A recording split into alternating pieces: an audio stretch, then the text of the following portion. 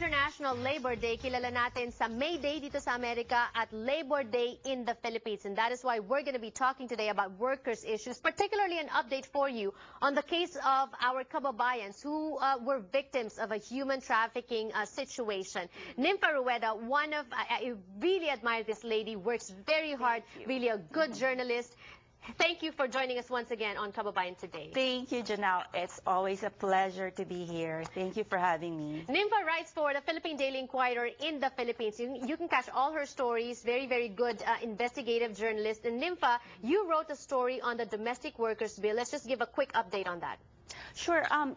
They're celebrating right now, the domestic workers and their supporters, because the bill passed in the Assembly Employment and Labor Committee, and that's great. It's the first step, and it's the first legislative action on the bill. And that extends, the bill basically extends rights, overtime pay, very basic rights, overtime pay and breaks to domestic workers, which are mostly caregivers. Yes, out of the 200,000 200,000 domestic workers in California, about 50,000 are Filipino and mostly caregivers. All right, so good step for that. But also at the same time, I invited Nympha because not too long ago, a few months ago, she led us to the story of our Kababayans who were promised teaching jobs here in the States, and then when they got here, there were no jobs available to them. Nympha, what is the story? What is the update now? Sure. Just a brief background. There are four of the 35 teachers, Cebu-based teachers, who were recruited by this employment agency. And when they got here, they found out they have a fraudulent contract, and the petitioner schools did not intend to petition them.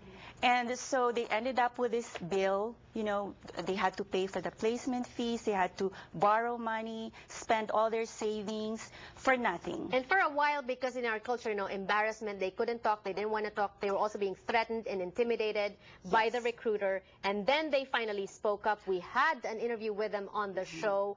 And so what's going on with them now? Yes, it's been a year since they bravely came out of the shadows and broke their silence. And now the recruitment agency is being investigated by the Homeland Security and the Department of Labor, and also the POEA in the Philippines is looking into the case.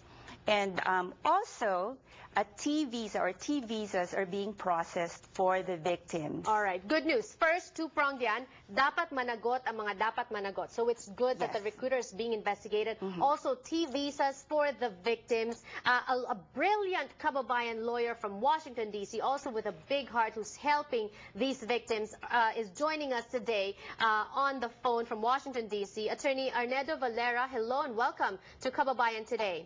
Oh, thank you. Maraming salamat for the invitation. And by the way, a very meaningful International Labor Day sa inyong lahat yan. Okay. And, yes? Attorney Valera, kamusta po ang T-visas, ang pag-apply ng T-visas para sa mga victims? Right now, I think let me start by saying yung basic definition muna ng T-visa and then give you an update. Yung T-visa kasi, yan yung non-immigrant visa na sineset aside natin for those or who have been victims or who are victims of human trafficking.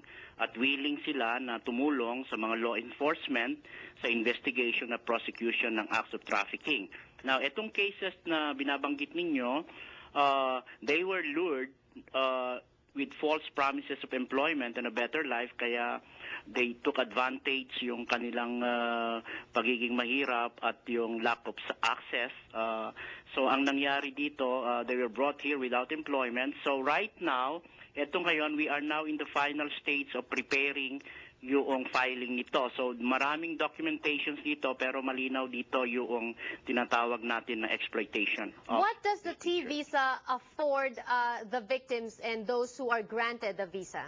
Right. Yung T-visa, the moment na ma-approve ka niyan, you will be given initial period of 4 years. Okay. All right? So that allows, yes, that allows you to work. At hindi lang yon. Ang mahalaga dito is after 3 years na may T-visa ka, you can apply to become a permanent resident or your green card. Okay. So napakaganda nito, and then because may priority ang U.S. government under the Victims of Trafficking and Violence Protection Act, meron ding mga federal assistance yan, like yung rentals or housing or some monetary compensation. So Okay.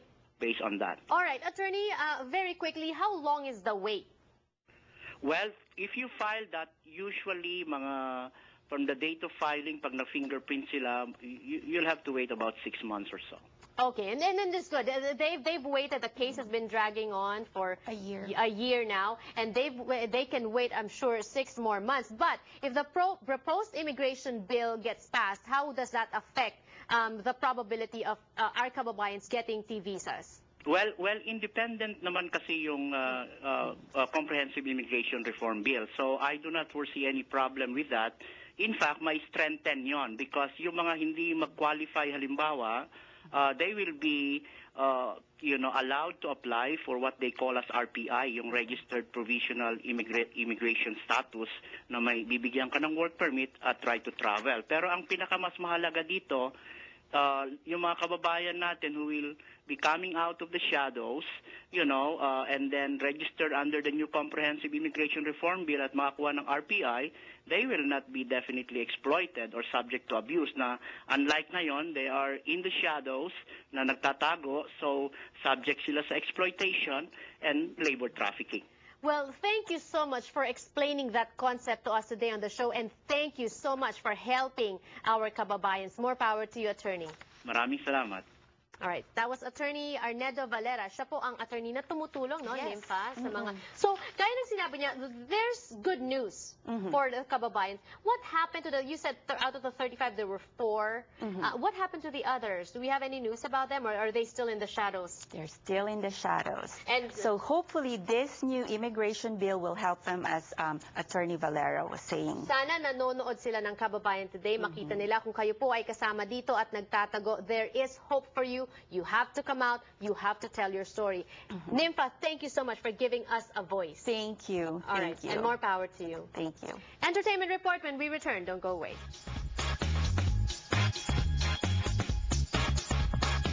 Do you have a legal problem but don't know where to turn? The Asian Pacific American Legal Center may be able